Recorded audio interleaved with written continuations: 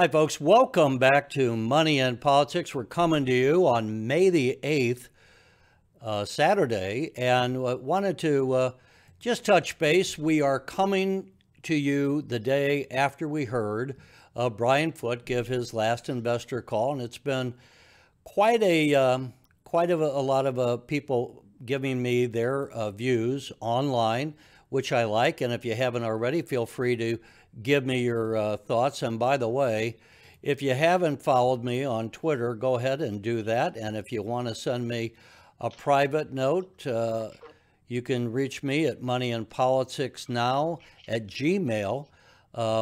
But I am going to be welcoming back my son Thomas. Last time Thomas and I talked, we got a lot of response from you, the viewers, and so I asked Tom to come back and just share his thoughts in general on the company and where we've kind of been over the last spring. So Tom, here we are, May the 8th.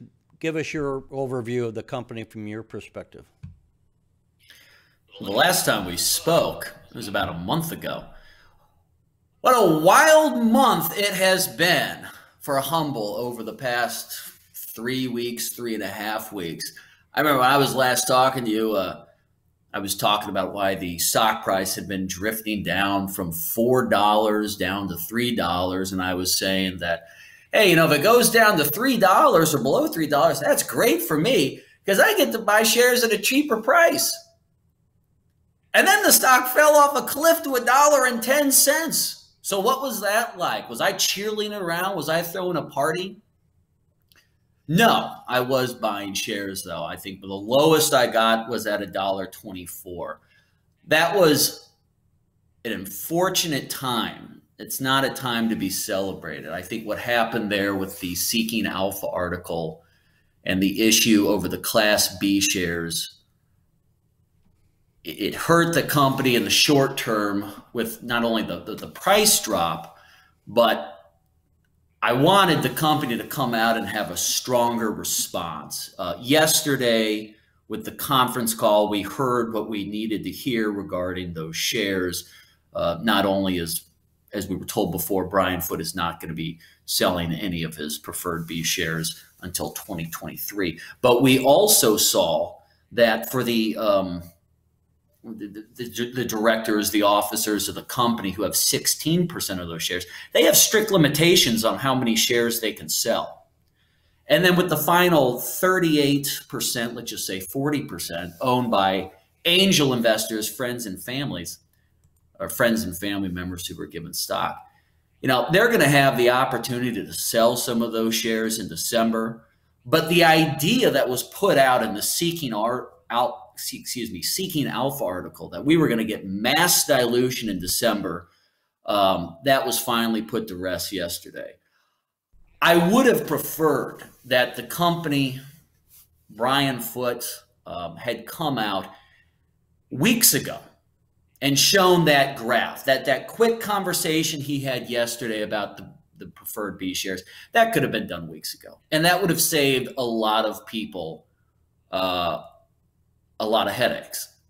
I wasn't particularly bothered. I thought the theory that the bears put out, that come December, all the insiders are going to cut and run. They're going to flood the common shares with 5 billion, 6 billion outstanding shares. This is the stupidest thing I've heard. The people who have the opportunity to make the most money over the long term are going to sell everything in December, not some. The theory wasn't that, well, there might be some dilution. The theory was we're going to be flooded with shares. I mean, this was so stupid. These shares, which could be worth billions and billions of dollars over the next 5 to 10 years, as soon as they get to December, everyone's going to cut and run. It was an idiotic theory, but it's hard for people to hold on to their heads and use common sense when you're seeing red everywhere. And the stock price has fallen off a cliff, and you're looking at the amount of money you had made. It's just plummeting. It's in the red, it's in the red, it's in the red, and you're losing investors. And everybody's getting scared, and you're just in the middle of that storm, and you just got to hold on, ignore the noise. But it's easier. It would have been easier for people to ignore this. It's not me. the stock price falling didn't hurt me. I bought more. I wanted the company to come out and say something for some of those newer investors, you know, the people who were in your audience. And they could have had their concerns assuaged. And I think that would have been a much better approach. I've been in this situation before where a Seeking Alpha article comes out and it crashes the stock. This happened to me in last August or September in Nextech. Alpha article comes out, stock goes down 25% on Monday. Whatever. I have a friend asking me, he's texting me, he goes, why is this down? I look into it. It's Seeking Alpha article. Who cares? By the way, that should be the general attitude people have towards Seeking Alpha article. You take it with a grain of salt. I don't care if it's bullish. I don't care if it's bearish. It's really, your attitude should be, who cares? Well, Tuesday. You know, I've often said, and I just had an article the other day, or a video, I should say the other day, talking about emotions, and you got to keep your emotions in check. And fear is a powerful emotion. And so a lot of people, when you get the stock that's down, people start to get fearful, and then they run for the hills. And then if someone comes out with a Seeking Alpha article, it's like, oh my God, you know, this guy must be an expert, and he's making an argument, and people embrace the negativity and again overreact. So there's so much going on. And the other thing to put in context and to remember, sometimes we forget what is right in front of us, that Humbl is a startup company, and because of that, they have to lay the infrastructure, and I think they're doing that, and that's what part of what we heard in the investment call. But just looking back, they did the deal merger in December. We were waiting for our own ticker. We got that in March. They hired, or they bought Tickery. They bought the company, or have the deal with the company, I think it's Aurora, if I'm saying that right, in Chile. Aurea Group down in Chile. Yeah. So they have that. In other words, they came out with the app. A lot of people don't like the app. I think it certainly needs to be improved, and they are improving it. But my point is that when you have a new company, you're not buying something that's been around and established. You're not buying into Facebook. You're not buying into Coca-Cola. You're buying into something that people are growing. And we have to remind ourselves that the company is only 5 months old. So the point is, when you get someone like, you know, the Gold Panda that writes an article on Seeking Alpha, it has this big splash that causes all these emotional ripples to go out. And other companies that are already established are not going to be subject to that kind of a reaction because they are established. And people might say something about, well, I think Facebook is going south. You know, and people, I think, take it more in stride than they do when you have a startup company. So a couple of points there. One, folks, be patient. Let them build the company. Two, don't overreact when you get one guy from the peanut gallery, you know, giving them the thumbs and saying, you know, they suck, because you don't know that. It's just one guy's opinion. Well, the point I do want to finish, and this is the thing, in terms of companies growing, it's not just that Humbl's growing financially and they're expanding their products. They're going to grow as a company and I hope approach these types of issues better. You know, finishing my story, I had my stock in Nextech. It goes down 25% on Monday. On Tuesday, it goes down 36%. And I'm getting angry, not at the company. It just, you know, people were buying into these ridiculous arguments, and the stock was plummeting. And what happened was, at the market close on Tuesday, the CEO came out. This is 2 days after the article came out. The CEO of Nextech comes out. He does a video, pretty much saying, well, everything in that article is BS. Wednesday morning, a PR press release comes out saying that the CEO had bought 125,000 shares. On Wednesday, at the end of the market, at the market close, the stock had gone up 75%. It not only obliterated the losses from the previous 2 days, it had gone up since Monday morning. And the point of that story is that's the type of response that Humbl should have had. This wasn't, hey, we went down 10%. You know, Penn went down 11% the other day after their earnings call. Okay, you're going to go down. When you go down 60-something% over 2 days, you can mark it to something, exactly what it was. It's the issue of the preferred B shares. They should have come out sooner. It's better late than never, but they could have come out, you know, a couple of days after that article came out and put that issue to rest. So I do think going forward, their communication will get better. And, you know, like you said, people are going to get emotional. They're going to head for the hills. That's all true. At the same time, you know, it's also incumbent for the company to come back, for the company to approach an issue such as this. I'm glad they did. The B shares thing wasn't an issue for me, but I did feel sorry for some of the newer retail investors who got involved and hadn't been through this before. I've been through this before. I've been on the OTC. I've seen stocks crash over a period of days. This wasn't anything new for me. But yes, I do wish the company had come out sooner. Really, just because, one, to help out some of the newer investors, but also when we take a stock price crash like that, we're going to lose some of those long-term investors, and it just delays the process of getting the stock price to where you want it to be for an eventual uplisting. I don't believe uplisting is right around the corner. It's not. It probably won't even happen until later this year, if not early next year. But it does delay that process. And it's obviously in the company's best interest that this stock does uplist to NASDAQ sooner than later. And so with the stock price that is still down 50% from where it was a month ago, if not more, you know, this whole issue, it hurts some of the people who have sold. And it did delay, I think, it's going to delay some of the company's long-term goals in terms of uplisting. That said, you know, things are still good. We got exciting news yesterday about their acquisition with Monster Creative. We got exciting information, which was really my main concern about the preferred B shares. Those are not going to be an issue, as I presumed. We're not going to get mass dilution.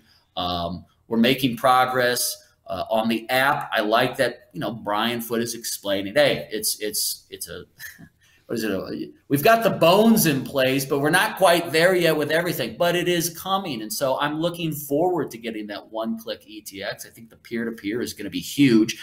Like I said last time, it's not going to be huge necessarily in America. We have PayPal, we have Venmo, but for those developing countries, the ability to transfer money, Foote was talking about it yesterday, you know, they're really using cash.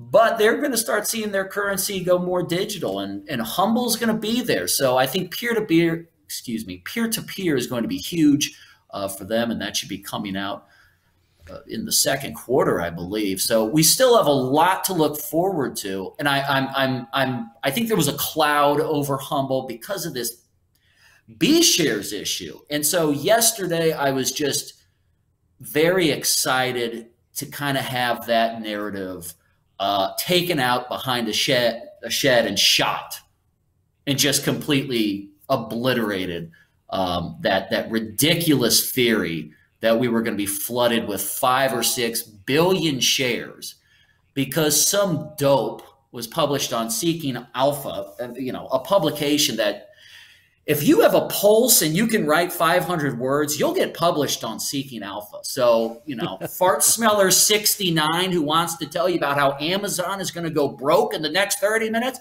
Hey, Fart Smeller, that's great. We'll publish you in Seeking Alpha, you know. I mean, they'll put anything in there. It's as I said earlier, don't listen to people who work for, in my opinion, what can be used as a short and distort publication. Listen to the company. Yes, the company should have done better. They should have come out sooner, put this issue to rest. But but use this as a learning experience. And not just for Humble, but for other investors in Humble. Because if you're in the OTC especially, they don't do this to Amazon. They don't do this to Facebook. Ain't nobody writing a Seeking Alpha article to tell you that Elon Musk isn't really a person. He's a bunch of gerbils in a trench coat. They don't go after the big companies. They're going to go after the up-and-comers. They're going to go after the startups. So I've dealt with this before in Nextech. I dealt with it again in Humbl. And for those new investors on your channel, this is going to happen again, hopefully not with Humbl, but in your investing career, there's going to be other smear pieces that come out, and you just got to deal with it. You know, I mean, that's just part of being in the OTC. That's not only, yeah, as I said earlier, remember, we're a startup. And the other thing, we're a startup on the OTC.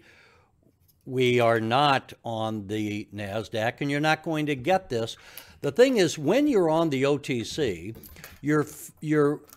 your investors are retail investors. And that's why they're more subject to an article like you get on the Seeking Alpha. When you're on the NASDAQ, you're going to have experienced hands. You're going to have people running money professionally. You're going to have pension funds. They're not going to give a rat's you-know-what about an article on Seeking Alpha. They'll just brush it away, throw it away, you know, because it doesn't matter. They know it doesn't matter. But on the OTC, you're going to have a lot of people who are starting to invest for the first time, and they're nervous, and they're subject to these scare stories. It's like scaring children, you know, at Halloween. The adult isn't going to be frightened, but the kids are like, oh my God, you know, and it's a little bit like that, where people overreact from an emotional standpoint. You know, we have, let me bring up the ETX. Now, this is a photograph, folks, so don't go by the returns here. This is a static image, and this is from, I don't know, could have been a couple of weeks ago. But we got the ETXs, and that's another thing we got out. And we have, over the development of time here, we also have, here's this, which is kind of a timeline going. We see where we are, and the blue is done. Now, peer-to-peer was supposed to be done in April. It wasn't. But, you know, Humbl has been moving forward. Tom, as you look forward here, and we've got some of the things, again, coming up. We did get the NFTs. They're going to look at credit cards. That was talked about yesterday, and that might have been one of the things that's been overlooked. But we're going to have credit cards, personal loans, title insurance, and then in the third quarter, the government RFPs, requests for proposals, which would be another source of income, which we do not have as yet. When you look at what's happened, when you look at what's going to be coming up, is there anything that you've had a chance to focus on that you're either already excited about or looking forward to? Something that was said not in yesterday's conference call, but was said in I believe, the previous conference call. Brian Foote talking about Aurea Group, and once again, he was saying how great they were. But he was saying that he really thinks with their help, they're going to be able to open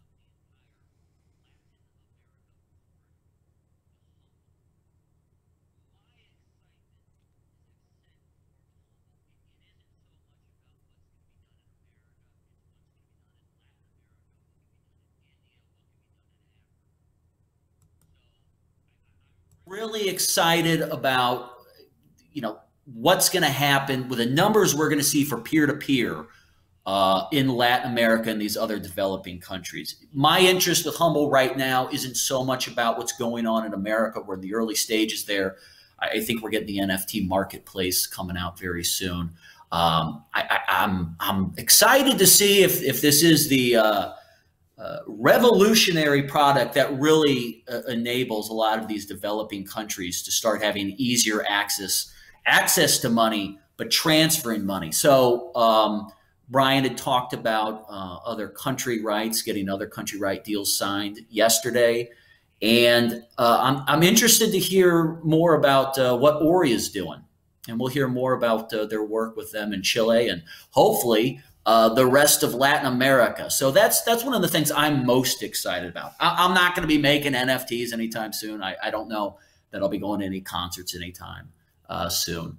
I was and again, surprised in America with peer-to-peer, you have other options, but yeah, what's going on in Latin America and other areas of the world, that's where a lot more of my interest is right now. That's what I'm excited about. I was surprised. Well, number one, I'm looking forward to what Tickery can do this year. Yes, as we come out of in terms COVID. of revenue, yeah, coming out of COVID. And that more was concerts. nice to hear that they did $1 million in revenue in a 30-day period. They're not doing that yet every month. Hopefully they're going to be doing that and much more on a regular basis. I'm interested. I thought it was interesting on the NFT front that he was saying how, I think it's Top Shot, if I have that right. Yes, with the NBA. That they were doing $350 million a month in NFTs. I would not have guessed that. This whole NFT thing is new to me, but I think it's new to most people. So now that Humbl has the studio deal that they just announced with Monster, that who knows over the course of the next 12 months, you know, we're thinking, oh, where's the stock going to be this week? Let's think about where it's going to be in 12 months. Yeah. What can Monster do? And my goodness, wouldn't it be something, forget the $350 million a month, wouldn't it be something if Humbl could be doing even $10 million a month in NFTs a year from now, plus Tickery, whatever they're doing, plus, you know, the ETX subscriptions. The subscriptions on the ETXs. So, folks, to put this in context, and by the way, Tom, since, you know, I said to Tom, we'll go about 10 minutes. We're already at 21 minutes. Again, this goes by. Oh, my gosh.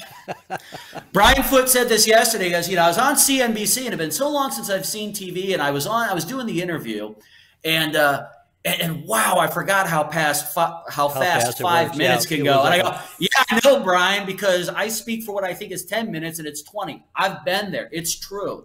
It just, the time flies by. Yeah, the time flies by. And his interview was only 4 minutes. We've been talking for 21, going on 22 now. But let me just say this. There's so many reasons here, folks. I guess the thing that we would say in a nutshell is that you don't want to be scared out of your shares. You don't want to be panicking in the near term, because what you're seeing in front of your eyes is a brand new company that is more or less hitting their benchmarks of what they said they would do. And they're going to be going through various revisions, like with the app, and they're going to be improving things as they go along. And we got to give them some time. That's not making an excuse. That's just the natural progression. Tom, let me say this before I close out. Do you have any last words you want to close out with? Yeah, just to say, I'm still a supporter of the company as I was a month ago. I'm glad that the B share issue is behind us, and I think there's a lot more excitement to look forward to this year. We're still very much in the early stages, and when you and I are in either Nashville or San Diego at the end of the year, I hope at one of these investor parties, the company will still be in its early stages. This is a long-term investment. We're very young. We will be young in December. We will be in our infancy even going into next year. We're just starting out. That's still the case. Don't get shaken out of this company just yet. Let's be here for the long term. We have a lot to look forward to. And as I have said many times, not that I've only invested in Cisco. I made money in other things. But when I bought Cisco, they were relatively new. And the growth that we had in Cisco over the, and when, by the way, when I got in, it wasn't even the first year. The company was, I don't know how old then, maybe 10 years old. But it was really starting to gain traction. And the growth in value that you can get in those early years before the company matures is when you want to be in the company, and where you can really make a fortune. And that's what I'm hoping to do. That's what Tom's hoping to do, and what we hope for all of you. I'll close it out, Tom. Thanks again for your thoughts. And folks, thanks for watching. You can always reach out to me online. And in the meantime, we'll keep covering the story, and we'll hope you'll keep watching and commenting. We'll see you later.